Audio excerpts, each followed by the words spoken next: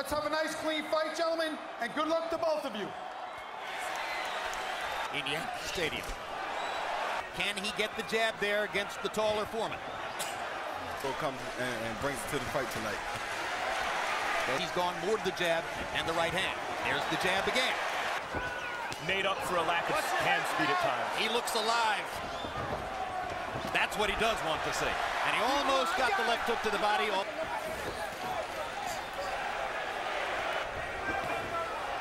Tremendous respect for Yuri.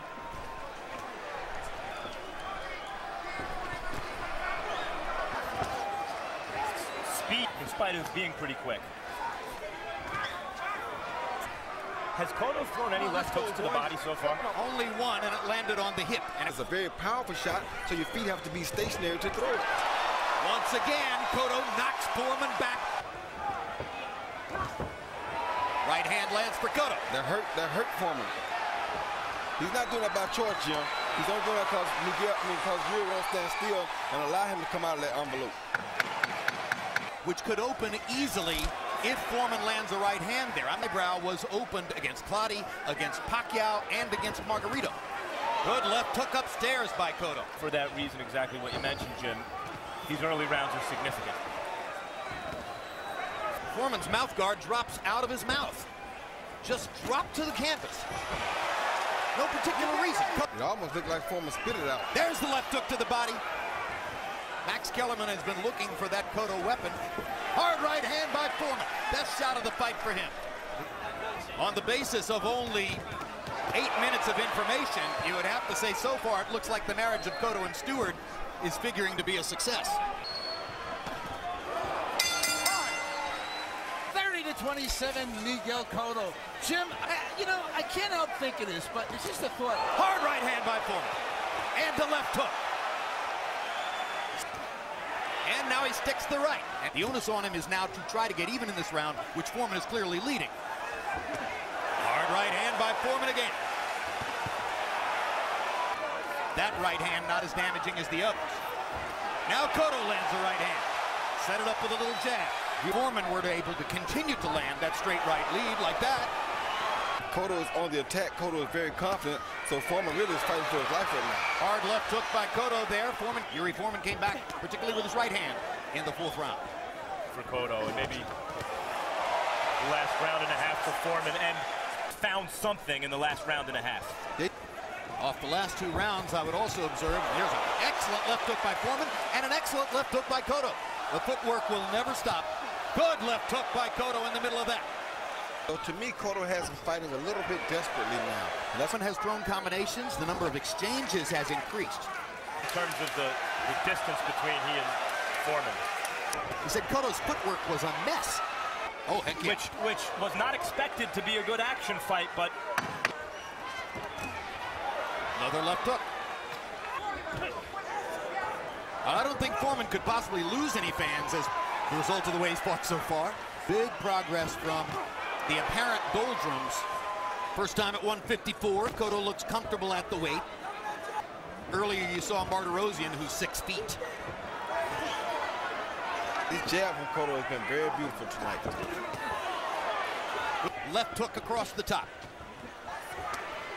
Blocked everything but the one right hand from Foreman. And clean now, boys. And that's why Foreman is the opponent for Cotto tonight. Can't get any power because he's on his toes, Hey, knock moving. that off on the Another guy table. flat-footed, landed hard hooks. The only thing that Yuri Foreman needs is... Foreman apparently trips over a photographer. No, his knee gave out. No, he has suffered an injury. Wanna walk it off? Give me time. Back to the center of the ring, clearly compromised. Cotto may just go in for the kill. He should. And Foreman can't take his body shot. If he can't throw with a good body shot. Yuri Foreman hobbling on the right knee. He's done. There's no way he can continue in the fight at this point. Miguel Cotto, I think, is going. Crowd is in a fever pitch. The Foreman fans are in ecstasy because their man is closing in on a big win.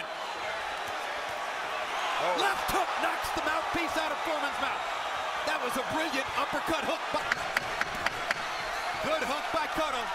Excuse at all. He may not win, but but he's going to remake his whole reputation. And he's still fighting to win. Yes, he is. Had I been in Cotto's corner, I would have tried to leave as much water on the floor as possible to keep his knee giving out. Keep Cotto in front of him, or keep Foreman in front of him. Landing his jab. Yuri Foreman, knee locks again, almost falls down. And the towel comes in from Yuri Foreman's corner. And Mercanti does not have to stop the fight because of the towel. But now, Joe Greer, Yuri's trainer, comes into the corner. So Everybody out.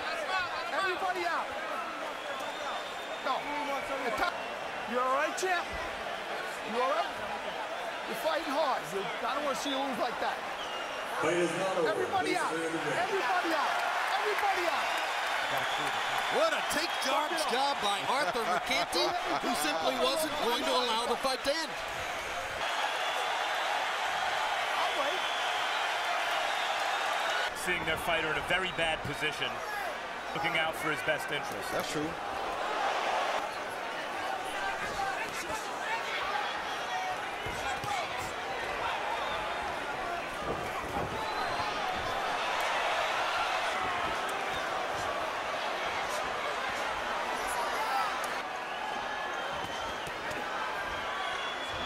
Precisely the reasons that Harold Letterman mentioned.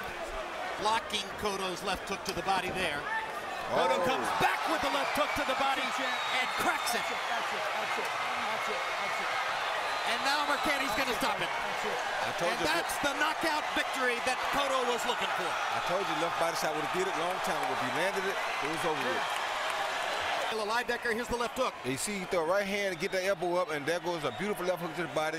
I think I told you a couple rounds earlier that if he landed that shot, that would end the fight. That wasn't his knee this time. That was that left body shot.